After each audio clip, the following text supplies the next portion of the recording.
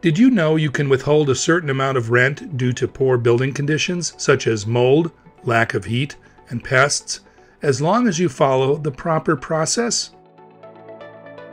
If a landlord is unable or refuses to make repairs, you can send a 14-day letter stating you will withhold a portion of rent equal to the value of the ongoing issue if it persists past 2 weeks.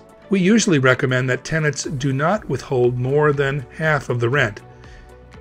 In certain extreme cases, like lack of heat or hot water, you can send a 24-hour letter, which gives you a few more timely options. Your landlord cannot retaliate against you for requesting repairs.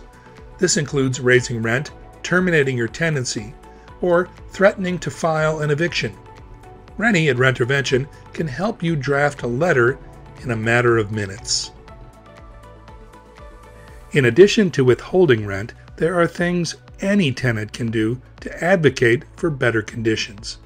Call 311 to report the conditions issue. Talk to neighbors.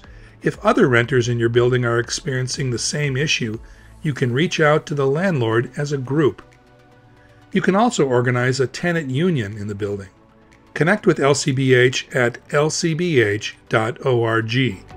To learn more about your rights as a renter, check out lcbh.org.